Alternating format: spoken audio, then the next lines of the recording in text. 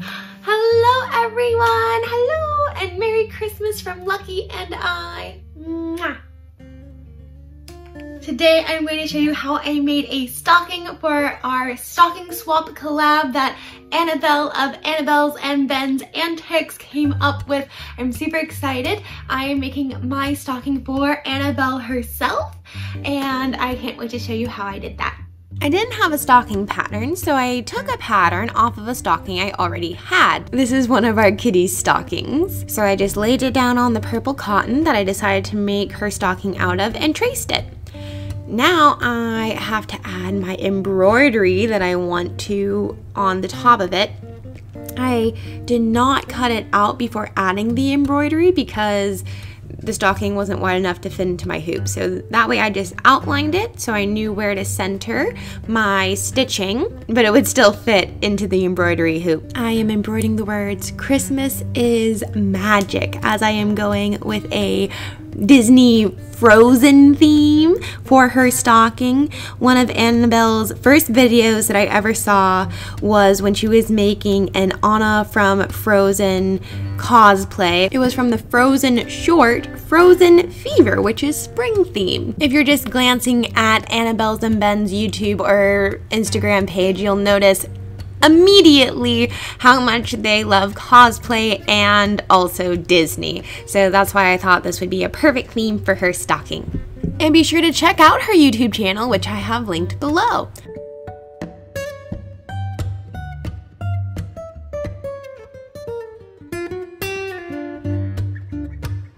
In addition to the embroidery, Christmas is magic, I also wanted to add a patch. When I had this wonderful fleece that has Anna and Elsa on it from the first ever Frozen movie, and it also has the word "Sisters Are Forever," but I'm going to focus on the images of the two famous sisters. I've never really made a patch before, but I decided that I was going to do it double-sided because I wanted to make sure it had a very nice finished edge. I was going to sew those together in a circle, leaving just a little room so that I would be able to turn it right sides out.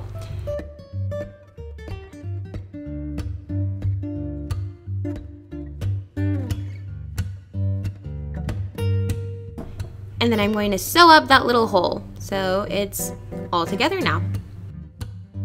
I wanted to recenter exactly where the embroidery ended up and the patch, so I recentered it with my stocking and now I'm going to cut it out.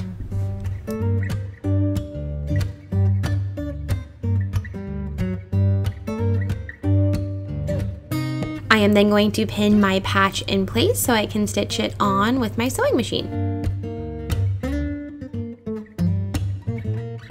I am going to top stitch the patch on with a zigzag stitch, which on my machine is number 4.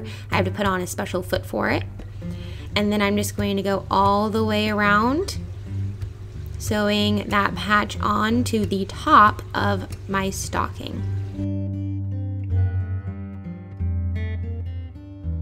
Now it's time for the second side of the stocking.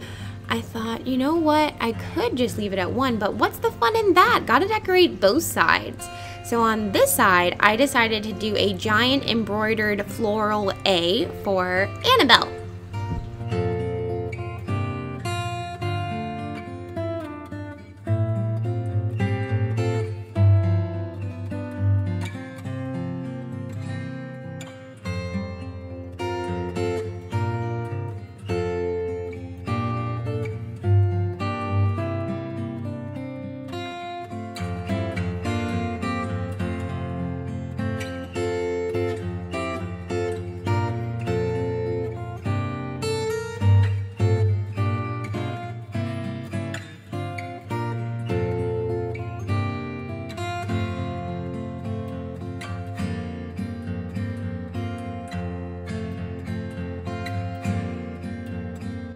I then used the other side of my stocking as a pattern to cut out the second side.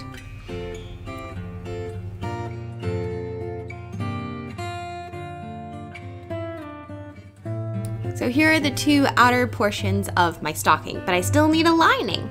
I used some more of that frozen fleece to line the stocking, using my outer pieces as a pattern to cut that out.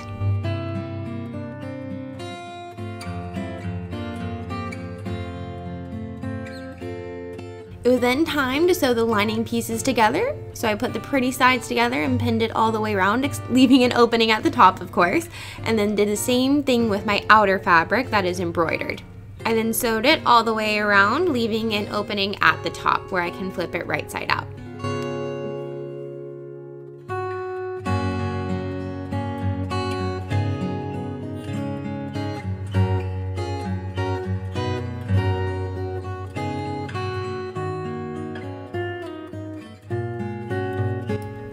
Now I snipped the curve right where the stocking goes down into the foot so that it would lay better. It is time to combine the outer fabric with the lining fabric. To do that, I am going to put them one inside of the other, pretty sides facing each other, and then pin around the top, leaving just a little opening so that I'll be able to turn it right sides out.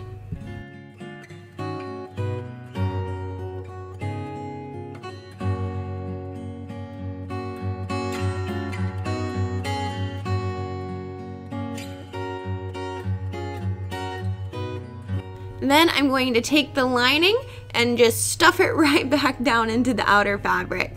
And it lays pretty well. It worked out all right. Now it's time to decorate some more.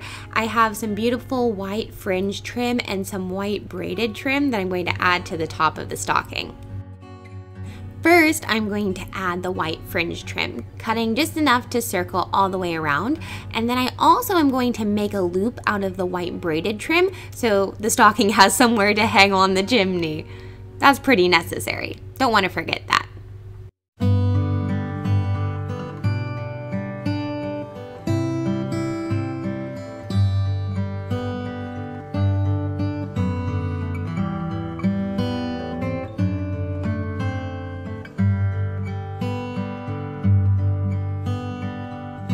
Once I have the white fringe trim put on, I'm now going to go over the top of that and secure the white braided trim as a final touch.